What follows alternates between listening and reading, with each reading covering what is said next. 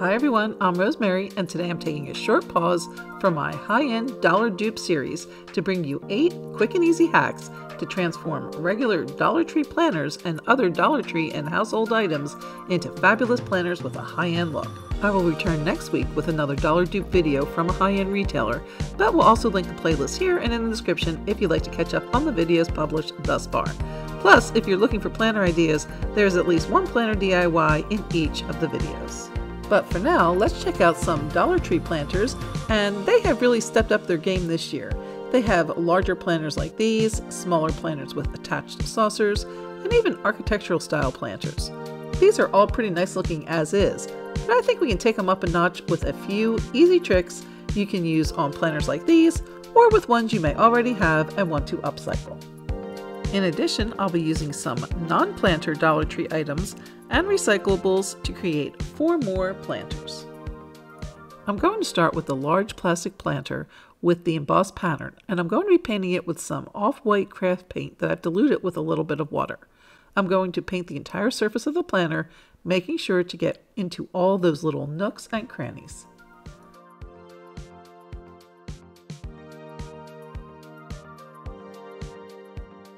For the very bottom, I do want to keep that in the taupe color, so I am removing any paint that gets on that section.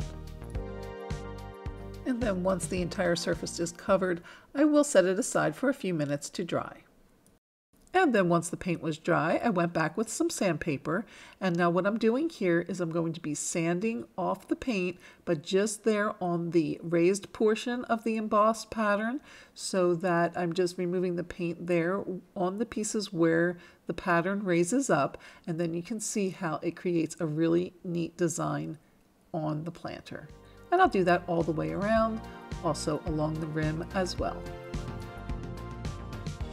And then here you can see the before and after, and although the Dollar Tree planter was quite nice as is, you can see with just that 5 to 10 minute process of applying the paint and then taking it off again with some sandpaper really brings the whole planter up to a whole nother level. These little architectural style planters are a super buy at $1, but I think we can make them look closer to the real thing just by adding a little bit of texture. So to do that, I'm going to be painting with my favorite paint, spackle paint, where I mix 1 part of chalk paint, this time in the color mineral, and 1 part of spackle, mix them together. I'm also going to be adding a little water to improve the paint consistency and also to be able to get the paint into the lines and crevices so as to keep the design intact. Now, since the surface of this planter is covered with a design, and since even on the flat parts the surface does have some texture, and because I'm painting with this chalk paint spackle mixture, I'm going to go ahead and start painting directly onto the planter. However, in other parts of this video, you'll see me prepping the surfaces differently, and it may be confusing as to why I'm doing it in one case and not in the other, but the reason is that it all depends on the surface, the type of plastic, the type of paint I'm using, and what type of finish I'm trying to achieve.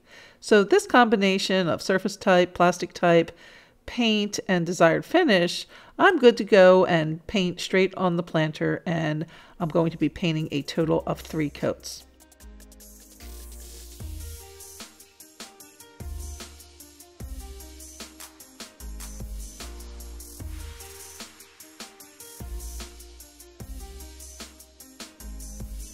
When painting my 3rd coat, I did decide to add a little bit more texture, and I did that by just kind of pouncing the brush all along the surface, just giving that little extra bit of texture to the finish.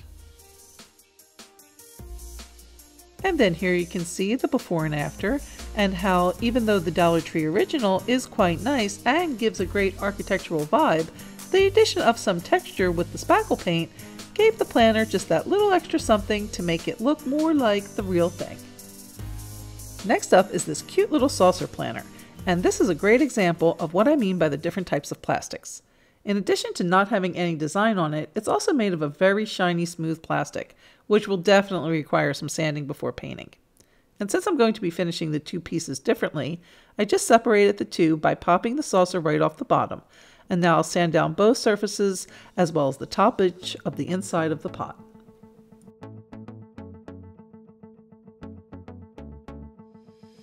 To paint the pot, I'm going to be again using the spackle paint mixture in a ratio of 1 part paint to 1 part spackle. This time I'm using the color Plaster from Waverly. I'm also diluting the paint with a little bit of water to make it easier to paint with. And I will again be doing 3 coats of this paint on the pot.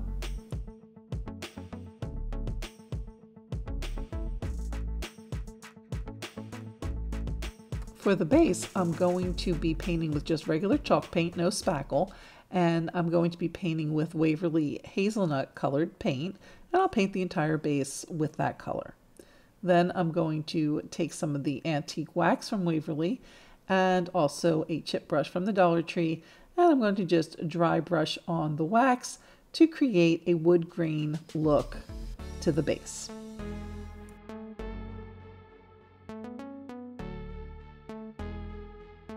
And then I just went back and finished off that top 1-inch portion of the pot.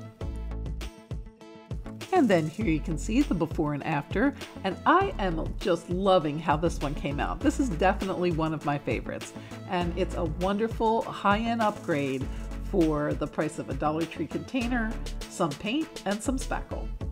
Now on the other hand, this one. Now this one, well, let's just see how it came out. So I started with this beautiful container from the Dollar Tree. And again, it was made of that nice shiny plastic. So I made sure to get some sandpaper and give it a good once over all over the surface. Now I thought I had seen something similar to this in Lowe's, and I thought, oh, this would be so pretty to just add some of the glass beads to the top. And I got those, of course, at Dollar Tree. And I'm just going to attach them with some E6000 and a little dot of hot glue in the middle. Otherwise, that E6000, those beads will be slipping and sliding all over the place. But the hot glue will hold it in place, and I just attached those all the way around the top rim. And then I wanted to do that kind of ceramic glazed pottery look. And so what I did was I took some cherry red paint, and then that's Mod Podge in the middle, and some brown craft paint on the other side. And the first coat I'm doing is the cherry red and Mod Podge mixture. And I'm painting it on in this streaky fashion, trying to let parts of the original red of the container kind of poke through. And I'll cover the entire container with this first layer like this. Next, I did the brown paint and Mod Podge mixture, and that's just regular brown craft paint. And what I'm doing is starting there at the top and just kind of painting little dashes and strokes with the brown craft paint and Mod Podge mixture, kind of just making little downward peaks into the red, going all along the top rim. And then I went back to the glass beads with the brown paint mixture and just began painting around the beads and then down below the beads in a type of teardrop shape. And just kind of blending the brown paint in.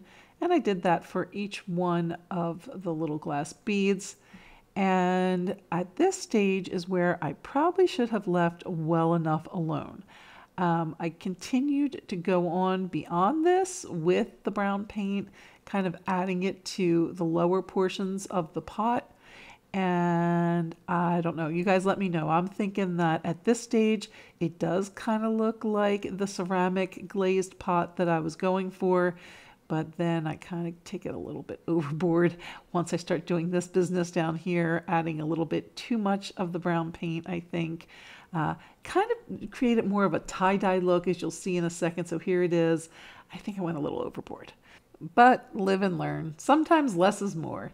Nonetheless, I went ahead and sprayed it with a high gloss glaze. And then here you can see the before and after. And actually, I'm liking the before better. I don't know. You guys let me know in the comments. But yeah, not the ceramic glaze look I was going for. Not even maybe the tie-dye look I was trying to sell. But maybe it's more like got splattered with a dirt bike look. Not sure. But I think the technique has potential. And we just might see this again in a future video. And now moving on to our non-planter planter items. How cute is this adorable Easter basket from Dollar Tree? And after today, everything will be 50% off. And so you can see how cute it is with all this little detailing. And then also these Easter stamps. I'm going to just use those as legs and just attach those with some E6000 glue. And then I went back with some of this dark copper spray paint and sprayed the whole piece. And this is how it came out. Super easy. And then all I wanted to do as well was add a little black craft paint to accentuate some of that detailing. And I just went around with a little makeup sponge, also on the legs and around the bottom of the basket. And now here you can see the before and after, and I'm just loving how this all came together. What a great high-end look for just a few dollars, and if you purchase the items after season, it's even cheaper. And I think the little feet, that really takes it over the top. Adding feet just seems to increase that cuteness quotient exponentially. For the next planter, I'm going to be recycling this hot cocoa canister. And I'm also going to be covering it with this burlap messenger bag from Dollar Tree, but the burlap is a little thin, so the red on the canister bleeds through. So I'm just going to go ahead and paint it with some hazelnut colored chalk paint. Then I was proceeding with this orange messenger bag, and my intention was to cover the orange, trace over it with a black marker. But then the red or the orange color was really bleeding through, and although the same happened with the blue, it was less noticeable. So I did decide to switch over to the blue colored bag, and the next step was to just remove the strap there at the top. Next, I wanted to cut off the portion where the Velcro clasp is on the bag. This part was a little bulky, and it really wasn't working with the project, so I just cut off that entire top piece. Next, I cut off the bottom of the bag, and then I took the entire piece and measured it up against the canister. And so since it had that middle spiral design, I kind of wanted to center that on the can, and then I just marked where to cut accordingly.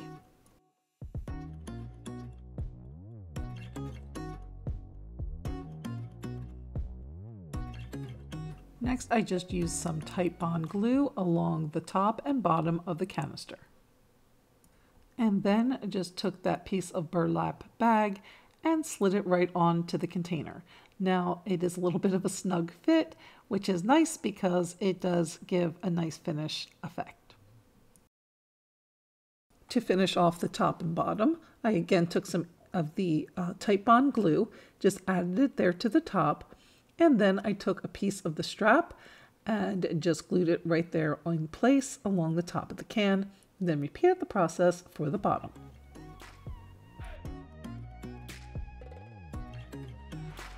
If you like the blue, or the orange for that matter, this next step is not necessary, but I did want mine to have a black or blackish finish. So I went ahead with a black paint marker and just retraced the design covering the blue with the black marker.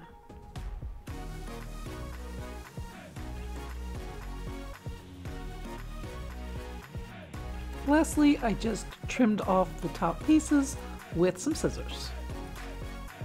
And then here you can see the before and after, a cute little boho style planter made from a recycled hot cocoa can and a burlap bag from the Dollar Tree.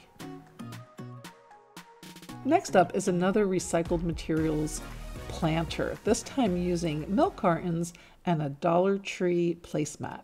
And so what I'm doing here is just cutting the placemat in half. Just so happens that the pattern splits evenly right there down the center. You can get the design going one way with the black arrows pointing down. And then I'll be making a second planter with the black arrows pointing up. And then I'll use the placemat itself to mark where I want to cut the milk carton.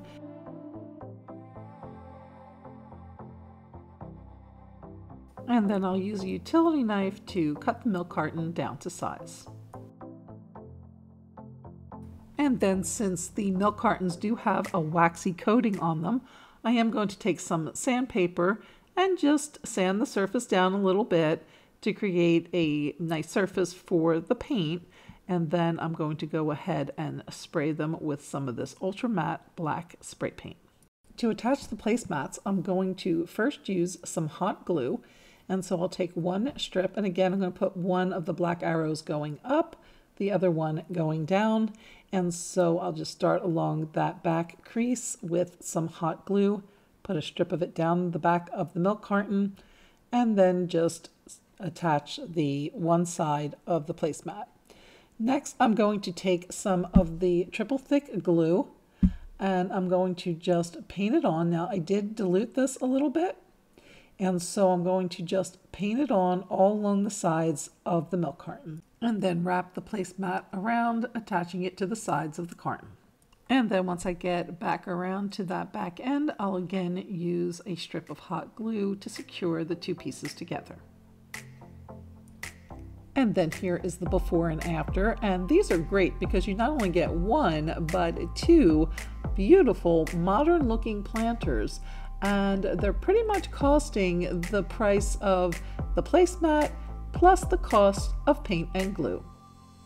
For the last planter, I'm going to be using one of these acrylic bowls from the Dollar Tree, as well as some of the Dollar Tree beads, and I'm also going to be sanding the surface to prepare it for paint. Then I'm going to take the beads, and these are kind of the larger beads that come in the package, and just attach those to the bottom using some E6000 glue. Once the glue was dry, it was time to paint, and I again made a spackle paint mixture using the plaster colored chalk paint from Waverly, and then also spackle from the Dollar Tree in a 1-to-1 ratio. And again, added a little water so that it would make it easier to paint with. And I did paint the entire piece, including the beads, and I did apply 3 coats of the spackle paint. And then once all my base coats were on and dry, I did go back with some brown craft paint to create some accenting detail. And so using a makeup sponge, I just, on a very dry sponge, so I pretty much put the paint on and then take it right off so that I have very little paint on the sponge, and I'm just gently going along the ribbing on the bowl and just dabbing the paint ever so lightly on those ribs. And then once all the ribs were done, I went back along the top as well, and then also did some accenting there along the bottom, and then a little touch there on the feet as well. And then here you can see the before and after, and this planter makes a great option for a succulent garden. Those are so popular these days, and those containers are extremely expensive. So, and the succulents too for that matter, but nonetheless, this makes a great option. Well, I hope you have enjoyed this Dollar Tree Planters DIY Hacks video. If you enjoyed the video, please remember to give a big thumbs up, and please let me know in the comments which one was your favorite. If you would like to see even more planter ideas, don't forget to check out the options in the High-End Decor Dollar Tree Dupe series, which I will link here and in the description. Thanks so much for watching, and we'll see you next time.